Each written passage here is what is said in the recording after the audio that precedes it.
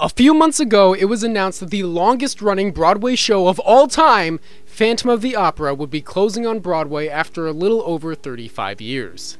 This is kind of a big deal. This show is an institution. It's one of the most watched and performed stage shows of all time. It was at one time the most successful piece of entertainment in history, making over $6 billion throughout its various productions around the world. I didn't think it closing on Broadway was legal. It's not a perfect show by any means, but the classic story and the incredible score by Andrew Lloyd-Webber more than make up for any shortcomings the show has, in my opinion. However, this show, like most of my favorite pieces of media, fascinates me just as much, if not more, through its meta-contextual story than by the piece itself. And while there are a million interesting stories surrounding Phantom of the Opera, perhaps the most interesting is how it relates to the life of composer Andrew Lloyd-Webber. I call this story the semi-autobiographical nature of sexy ugly man Erik, the Phantom of the Opera. Development on ALW's version of Phantom of the Opera began in 1984, but before I get to that, I want to touch on two things. Phantom of the Opera before the musical it inspired, and Andrew Lloyd-Webber before he was inspired to write Phantom of the Opera. The Phantom of the Opera was originally written by French journalist turned novelist Gaston Leroux in 1909, where it was originally published as a serialized novel before being published collectively in 1910. If you don't know what a serialized novel is, think of it kind of like TV at the time, with the book coming out chapter by chapter rather than all at once, usually being published in an ongoing magazine. If you read the original book, you might notice most of the chapters happen to end on a cliffhanger, and the reason for this is because you have to keep the readers coming back for more. This isn't the only issue you may have with reading the novel, though. It's frankly not very well written and is very tedious in places. Like several now classic gothic horror novels, much of the book is spent setting up this great mystery, as well as various red herrings as to what could be causing that mystery. However, since the twist, in this case that the Phantom is a disfigured man living underneath the opera, has become so iconic that it's a given with adaptations of the story, the source material feels like it's beating around the bush. It feels odd for them to be suggesting it's a real ghost, or that it's this character or that character, when most of us know what's actually going on.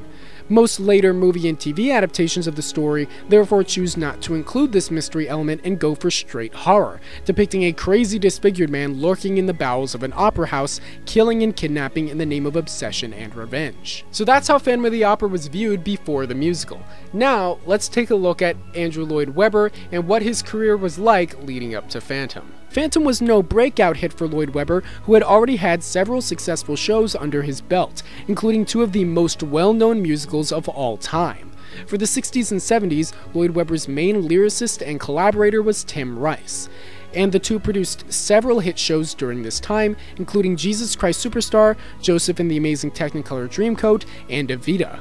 The only show during this time that didn't involve Rice's collaboration was Jeeves, an ultimately unsuccessful show Rice chose not to work on for fear of not living up to its source material. Their relationship would ultimately fall apart in the late 70s as they were working on the one-act musical Tell Me on a Sunday. After Elaine Paige became a breakout star for her leading role in Evita, she and the then-married Tim Rice began to have an affair. Upon discovering Rice was writing the lead in Tell Me on a Sunday with Paige in mind, Webber felt he couldn't continue the project with Rice without feeling he was supporting Rice's infidelity. Don Black would instead write the lyrics, and Andrew Lloyd-Webber was now without a consistent collaborator. The fact that Webber broke it off with his long-running collaborator because he didn't support his infidelity will become very important in just a few minutes. Without Rice, Webber decided he would write a new show based on a book of poems he had loved as a kid by T.S. Eliot. After all, if the show was sung through like most of his shows were, and he just wrote music and lifted the poems as the lyrics, he wouldn't need a lyricist to collaborate with. And that is how Cats was born. Cats was Andrew Lloyd-Webber's most popular show to date, being at one point both the longest-running musical on Broadway and the West End, running for 21 years on the West End and almost 18 years on Broadway. Lloyd-Webber's next show would be Starlight Express, a show about trains that he wrote with Richard Stilgoe, a lyricist he first worked with to supply additional lyrics to some songs in Cats that were based off of unfinished and unreleased T.S. Eliot poems. And after writing 2 shows that were very lighthearted and fun, he wanted to write something more serious. He wanted to write a love story. Why? Well, it just so happened Andrew Lloyd-Webber was going through a love story of his own. Andrew Lloyd-Webber describes himself as a bit of a hopeless romantic. When he met his first wife, Sarah Hugo, he was 21 and she was 16. Yeah. Anyways, once she turned 18 in 1971, the two got married. And their marriage was said to be pretty steady, a rock that ALW's peers in the entertainment industry could count on. But all that changed in late 1982 when he went to see the premiere production of Charles Strauss's musical Nightingale, starring Sarah Brightman as the lead. Webber had known Brightman, or at least known of her, for 2 years at this point. After all, the actress, who started out as a part of the dance troupe Hot Gossip, played the minor role of Jemima in the original London cast of Cats. However, he never noticed her until Nightingale, when he was struck by what he saw as an incredibly talented singer. This led to the two of them becoming very close, and according to Andrew Lloyd-Webber, by March of 1983, he had fallen in love with her. In April, he announced to his wife, Sarah I, and soon to their 2 children, his intention to end their marriage to pursue a relationship with Sarah Brightman. Talk about drama.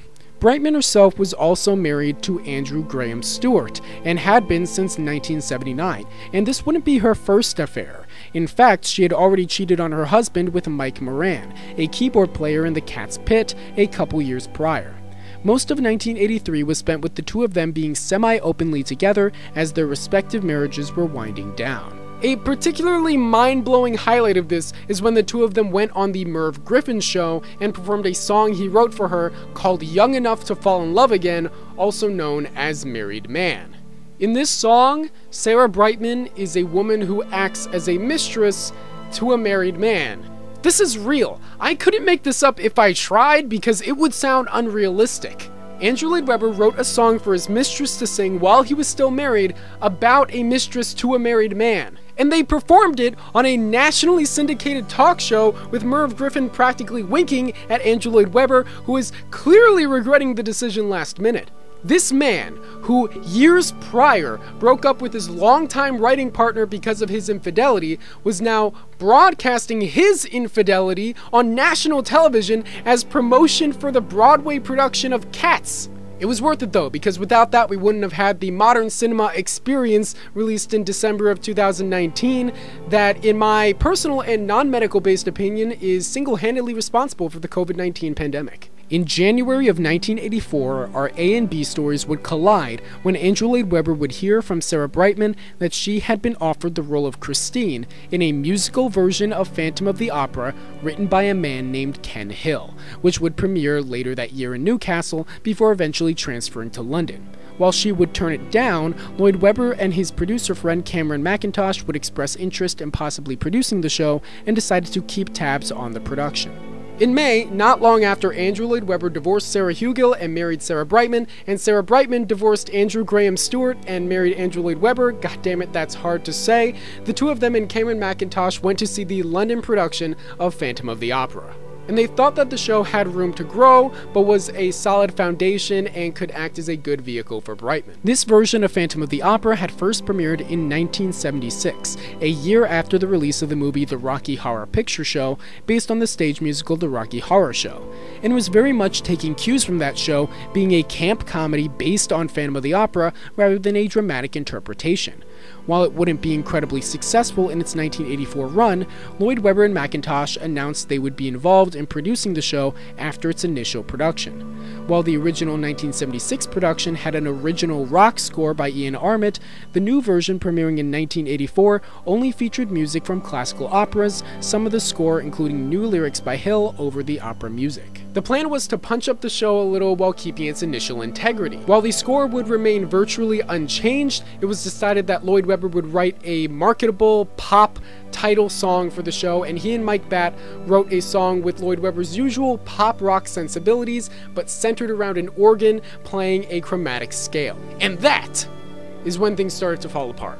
Webber and McIntosh's choice for director was Jim Sharman, who had previously directed the West End production of Jesus Christ Superstar. However, despite already having a relationship with Andrew Lloyd-Webber, the reason for his consideration was because he was the original director of the Rocky Horror Show, as well as its movie adaptation. While having lunch with Webber and McIntosh in Tokyo in the fall of 1984, however, Sharman would turn down the opportunity, no longer wishing to direct out their comedies, focusing instead on dramatic operas. And this would ultimately lead to Andrew Lloyd-Webber and Cameron McIntosh pulling the plug on producing Phantom of the Opera, as they couldn't see a way forward with the project without Sharman's direction. However, near the end of their meeting, Sharman would lean into Webber and suggest that he himself should write Phantom rather than producing a different adaptation. He would promptly ignore this suggestion, and Phantom of the Opera, as well as the title song he had written for it, was dead in the water. That is, until 1985. At this point, Webber was in New York City, overseeing rehearsals for the premiere of Requiem, a classical piece written in memory of his father, who had passed a couple of years prior. While in New York, he happened to find himself in a used bookshop, and by pure coincidence there was a copy of the English translation of the original Phantom of the Opera novel. While he and McIntosh had watched the 1925 silent horror film starring Lon Chaney in preparation to produce Ken Hill's musical, he had never read the source material itself. And when he finally did, he discovered a new angle on the work that he hadn't previously seen. It wasn't a comedy, but it also wasn't a mystery or a horror story. To Andrew Lloyd-Webber, he had finally found his love story. He didn't see the Phantom as strictly a villain. Webber saw him as a tragic character that had been shunned by society and was a victim of unrequited love. And inspired by this new outlook on the story, as well as the opportunity to write the leading role of Christine for his wife, he decided to take Sharman's advice and write Phantom of the Opera himself. But why did I spend like 15 minutes explaining to you the origin of this show? Well, I think it's important that you understand the context of the work before I talk about its contents. As a refresher for those familiar with the show and an introduction for those who aren't, here's a brief summary of the plot. Rehearsals are ongoing for the Paris Opera House's new production of Hannibal, when their prima donna Carlotta quits due to supposed hauntings going on at the venue. The new managers are worried about what they're going to do with there being a show that night. Madame Giry, the choreographer, suggests chorus girl Christine Daae as a temporary replacement, saying that she is being taught by a very good teacher. After impressing the managers, Christine blows away that night's audience, including her childhood sweetheart and Viscount Raoul de Chagny. We learn this mysterious teacher of Christine's is also the legendary Phantom that haunts the opera house, but Christine, being a religious girl, believes he is actually an angel of music sent by her late father to guide her. That night, the Phantom takes Christine down into his lair and reveals to the audience that he is not a ghost or angel at all, but some guy who lives in a cave underneath the opera house. He's a musical virtuoso that also wears a half domino mask and also sometimes wears a dramatic hat and glittery cape. And he's clearly in love with Christine. And he's bipolar, racing through several emotions from angry to sad to calm when confronted by Christine's curiosity of what's beneath his mask.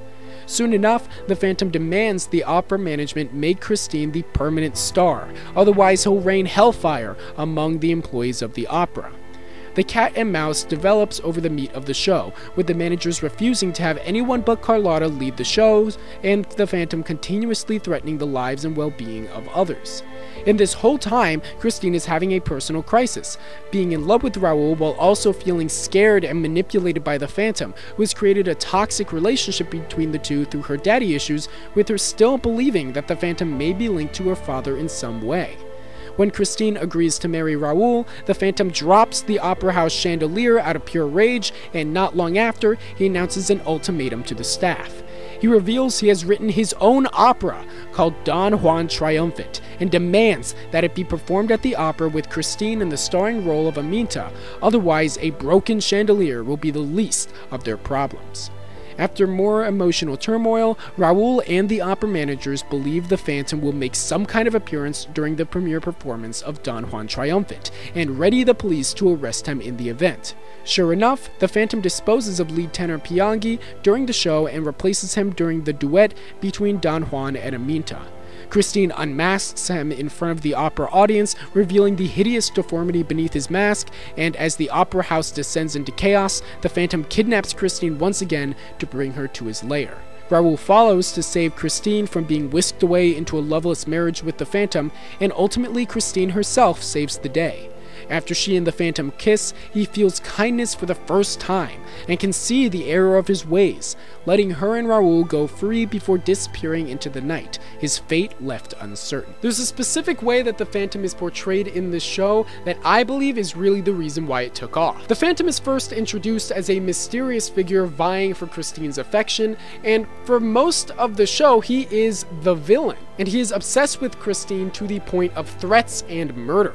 But right near the end, right as his face is revealed, there's a sympathetic turn for the character that you might not expect. I remember watching Phantom of the Opera for the first time, and wondering why people even rooted for the Phantom when he's so clearly the villain throughout the entire show. I remember watching Phantom for the first time and just being so confused, wondering why people root for the Phantom when he's so clearly in the wrong. But in the last 10 minutes or so, as the Phantom has essentially a breakdown, losing what little he has left, the audience really gets on his side.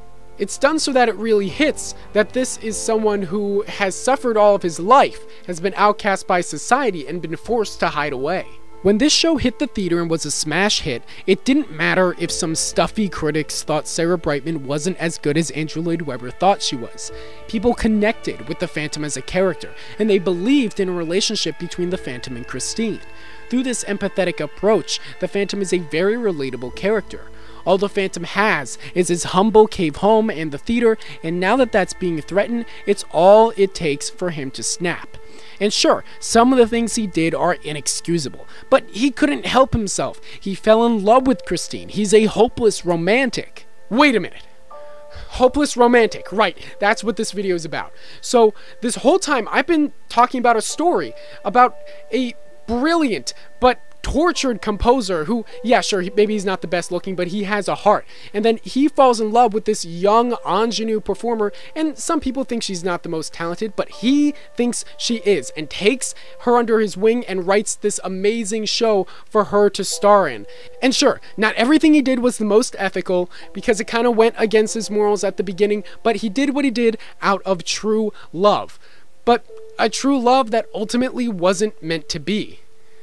But I haven't been talking about the story of the Phantom and Christine. I've been talking about the story of Andrew Lloyd-Webber and Sarah Brightman, a forbidden love that would ultimately end in tragedy just a few years after the smash success of Phantom of the Opera. Webber was attracted to this story for a reason, and it's probably the same reason that what everyone else saw as a horror story, he saw as a love story. Because it was his love story. He saw himself as the Phantom and Brightman as Christine.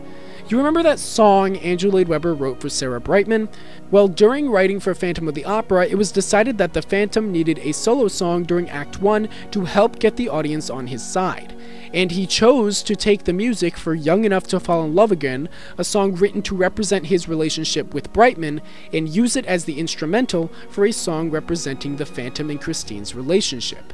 That's how the most iconic song in the entire show, Music of the Night, came to be. The song that made the Phantom into a heartthrob among teenage girls and their moms alike was the one where he dropped this mysterious, glittery persona and tried to convey to Christine how he was feeling.